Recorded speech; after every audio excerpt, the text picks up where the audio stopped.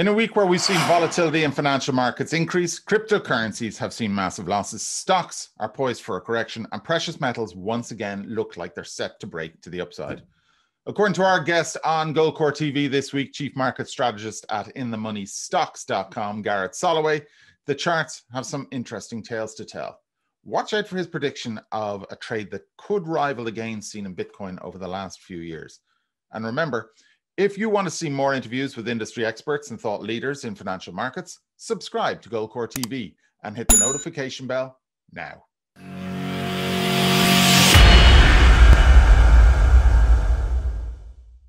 Gareth Soloway, welcome to Goldcore TV.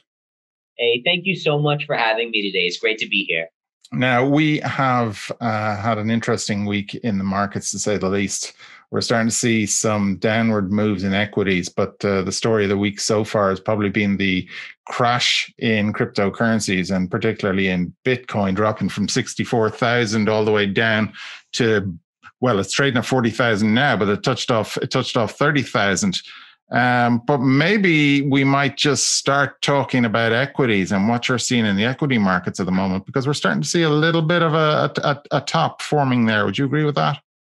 I absolutely would. And what I'm seeing here in the markets, in the equities markets, is definitely some major distribution by institutional investors.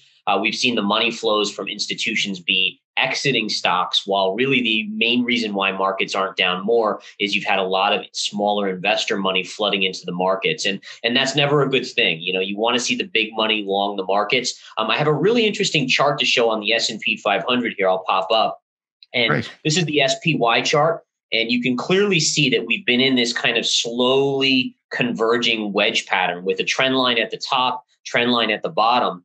And look at how the market, basically, if you go back all the way to early 2020, it's kind of hammered on this upside line all along. And then the lows from 2020, which was in the COVID panic in March, you take that low and you extend it out and you have this upsloping trend line. Yeah. And what I'm fearful of for the markets is that we're getting close to breaking this lower trend line. And that's the line in the sand that I'm watching. I mean, if there's one thing you're going to watch in the equities markets, watch that line. We hit on it yesterday with the big sell-off, and then they rallied us back to close above it. And today we're up a little bit. If that line breaks, watch out below. That will be a key trigger for a bigger sell-off in the markets. And what type of a move to the downside might we see on the back of that? I'm looking at, at least down to the daily 200 moving average, which is around 370 on the SPY. So right around 3,700 on the S&P. So we're talking, potentially 10%-ish, give or take a little bit. And that would be your first level of major support that the markets would come to if we get there. And moving on to Bitcoin, as I said, it's the story of the week so far. We've had massive moves down in it. It's been looking extremely vulnerable and remains extremely vulnerable. Are the charts backing that up as well? Yes, they are. In fact, the signals were there that this fall was going to come. In fact, I just last week, I was telling a lot of investors to expect a big drop to 30,000. And literally within 2 days, I didn't know it was going to happen that quickly, but within a couple of days, it happened. And I want to show you how I got to that target calculation. Please do. So first off, looking at Bitcoin here, you could see that we were making higher highs. So here was a high. Higher high, higher high, higher high. Those were all bullish signals on the way up on Bitcoin's chart. What bothered me was that here was your low, and for the first time in a long time, we made a lower low and a lower high. And that formed what we call a head and shoulders pattern, which is a technical bearish pattern. And I'll show it to you right here. So here's your neckline. Here's your shoulder, head, and shoulder. And what head and shoulders dictate is that when you break the neckline, which is this trend line, you get a measured move to the downside, and that's the target of 30,000. And again, amazing, because the 30,000 level was basically hit to the penny yesterday on my charts here. And it also happened to coincide with this support area here. And if I put my moving averages in, check this out, right to the 200 moving average. So I did end up buying a little bit yesterday. I actually already sold it. I bought it at 31,000, sold it at 41,000. I do think there's potentially a retrace back up on Bitcoin to this neckline. And then I actually expect another wave of selling to to take us possibly as low as the 20,000 marker. So, I love crypto long term. I'm a big fan of cryptocurrency and what it's able to do to diversify out of, fiat currencies. But at the same time, it just got to be too much of an overcrowded trade, and trades that are overcrowded, they have to flush out the weak hands. And then we've got kind of massive vulnerability then in the face of stories coming out of China and China banning basically transactions in cryptocurrencies amongst their banks. So on top of that, we've got people trying to day trade Elon Musk's mood swings and getting caught on the wrong side of it. It is wild. And when you see kind of the craziness of people, trying to trade off of tweets and mentions on various networks and stuff like that, that's telling you there's froth in it. And going back to China, what you mentioned about them banning cryptocurrencies and so forth, to me, that's a signal that they want the global picture to shift to their digital yuan, which they're very much pushing. And my guess is, and this is me speculating, but my guess is they want to make the digital yuan the future kind of reserve currency of the world. And so they don't want competition from the Bitcoins and other things. They want people using that digital yuan, and ultimately they want to dethrone the dollar as the digital currency. And this makes sense if you look at what China's been doing for the last, multiple decades in terms of their 20-year, 30-year plan. But it's kind of crazy, but it makes a lot of sense of what they're trying to do. Right, then moving on to precious metals then. Obviously, our listeners, our audience have a very keen interest in gold and silver. We saw gold spike up earlier in the week, only to get knocked down now recently in the last 24 hours or so. What are the charts now suggesting in gold? Yeah, so the charts are showing a small, very short-term overbought situation in gold, but I continue to be longer-term extra bullish on gold. So here's a chart of the GLD, and what you can clearly see is that it did break out above this downsloping trend line. That's bullish. I think it just needs to digest this big move up. And one thing to note on this chart is if you look at when Bitcoin topped, that's exactly when gold began to move up. So I've talked about recently and over the last 6 months or so how there's been a rotation of capital where there were a lot of institutions that said, okay, let's sell some of our gold holdings and go into Bitcoin because that's the future. Now you've seen that slightly start to rotate back to gold. And gold is going to be the steady one. That's the one that, you're not going to have 50% swings in a day or in a couple of days on gold. And I do think that there's a place for gold in the future. I think it's going to go a lot higher. One chart I want to show you that's such a cool chart here. It's my favorite chart to show. Let me just try to find it here. Is basically a Fibonacci retrace chart. So on this chart, you can see going back to like 1979, 1980, there was a major pivot high there at $876, give or take. And then we went into this long basic consolidation.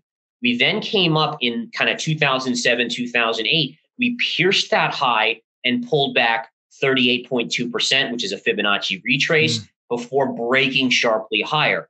Well, take a look at what's happened over the last year in gold. We had the 1910-ish high. We then pulled back just like we did in the 80s and the 90s into 2000. So here's your pullback.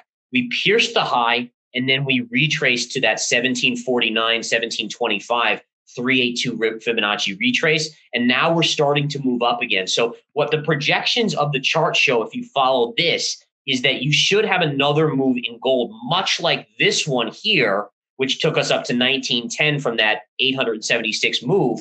And that again should take us close to $3,000 per ounce on gold. So gold, again, very, very bullish longer term. I think it may just need to consolidate here a little bit. But again, if they're going to print more money, you might as well have some gold exposure. To say history doesn't repeat itself, but it does rhyme. Right. So if we look at silver then, what's the silver chart suggesting? Again, we've had a nice run up there, but we've had a little bit of a pullback again over the last 24, 48 hours.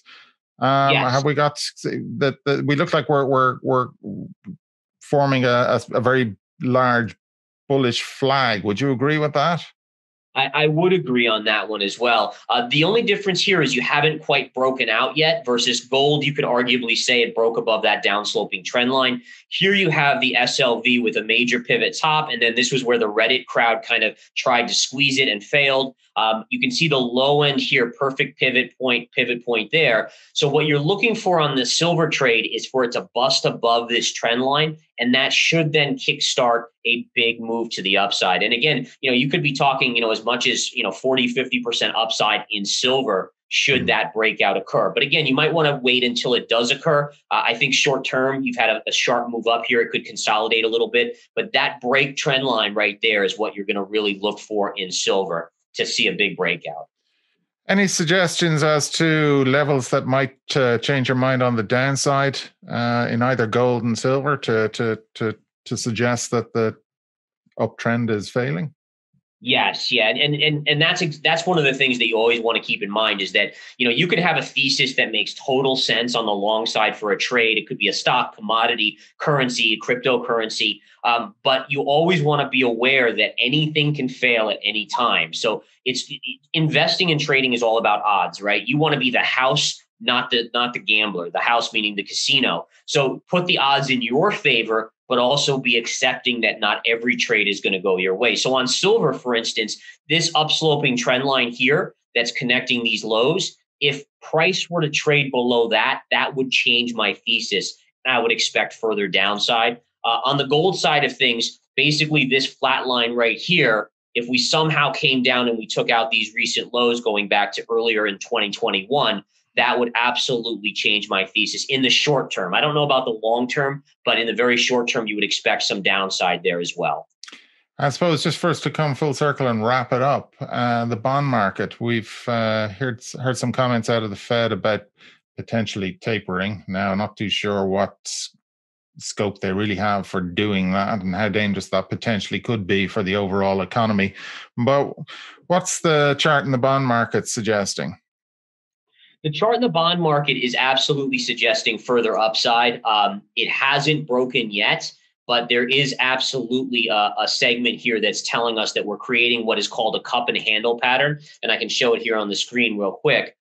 You basically have this big dip here, which was, COVID and all that stuff going on. And you can see this bullish consolidation starting here. Here's your cup. Here's your little handle. And you can connect a trend line from here to this high, which comes to about 1.75% on the 10-year. If that breaks to the upside, 1.75, you actually have a move well over 2% in the cards for the 10-year. And just thinking about it logically, with all the money creation, with the economy roaring, with inflation potentially shooting up, interest rates are going to have to go up. I think the Fed is probably doing their best to keep it down by selling 120. We're buying 120 billion in bonds a month right now. But again, they're going to taper. It's going to put pressure to the upside on yields, and yields definitely will go up. And that makes the thesis for earlier, we talked about the S&P possibly breaking that trend line. That would likely put pressure on the markets and bring multiples in. One thing, actually, and we didn't talk about this beforehand, but have you any opinion on the oil price at the moment? Yeah, so oil I am bearish on, which is kind of counterintuitive because it's a commodity. You would think it would go up. But I do think that the power of the economic pressure of the reopening trade has put it way above where it should be, considering the supply out there. And I do think that you will see a pullback, likely with the markets in oil, maybe as low as $50 a barrel or even a little bit below. So I am bearish on oil. It's one of the few commodities I'm bearish on. But again, that's a shorter term 1 to 3 month target move for oil. You made a very accurate call on Bitcoin there now, and it came true fairly quickly within the space of a couple of days. Anything else you've keenly got your eye on at the moment? Nothing specific. I do think, again, Bitcoin has, after this bounce, might last for a month or so. I do think Bitcoin heads down and gets close to 20,000, maybe even touches or pierces 20,000. Again, that's a major support. That's the 2017 high pivot. So I would definitely be a buyer there. And long term, I still see Bitcoin north of 100,000 or more. Aside from that, I think you want to be generally in cash or short equities.